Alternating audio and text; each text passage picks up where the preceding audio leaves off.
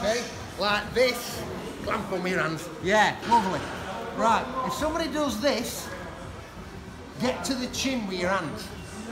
Okay, get your hand on his chin. Can you see? The hand wants to go to the chin so you can turn his head and lift it. And that's as far as I'll go with him. He's got a neck like a bull. So he goes turned and up. And then this one helps it until it's straight. Once it's straight, it can hold the weight on its own. And you can put this one inside. Once that's inside, you can hutch your hips away and make a massive frame like you're a Thai boxer. Your elbows come to your guts and you make this frame. So I've got belly ache with my left hand and I headbutt my watch with my right. I'm not doing this because it makes you lick your knuckles and you break your fingers like this. And then grab my head. Jesus, no, like this one. Forearm. And I headbutt my watch. If you try and hold me there, you can't. Try and swing your arm inside. This hand, to this hand. Yeah. You try and swing, yeah. If I move away from you like this, swing inside. Easy. Right, swing inside.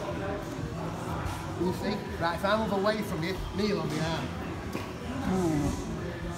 Right, kneel on my arm. Right, don't do it, but imagine you can smash my head in. Yeah. So, no bad fight. You see that here, but here.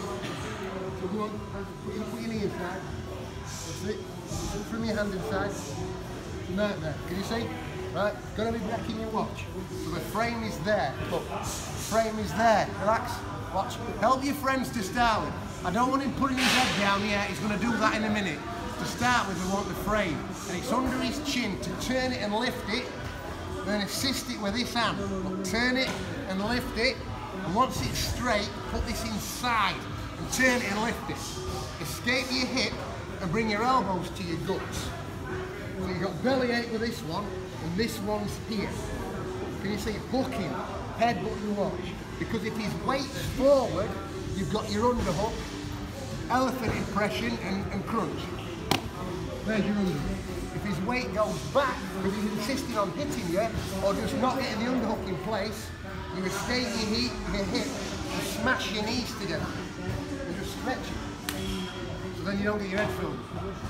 You understand? Do you want to do that in 2 parts, or can you do all that? Can you do all that? Yeah. Watch, watch. Make sure your clamp's good. Under the chin. He's helping me. This way and up. 1 o'clock on there. This hand, up to 1 o'clock. When it's straight inside, 1 o'clock. Get your hip out and bring your elbows. If you just lift your weight up like this. Into your guts. This look here. So belly ache and headbutt your watch like this. If his weight's forward, you can swing your arm up, elephant impression, and do a crunch. And your shoulder goes inside. There's your underhook. If he puts his weight back because he's afraid of that, or he's trying to punch you, escape your hip and smash your knee to your other knee. And then you can stretch it. And he's off you. That makes sense? So you've achieved the same thing with your second phase. Good?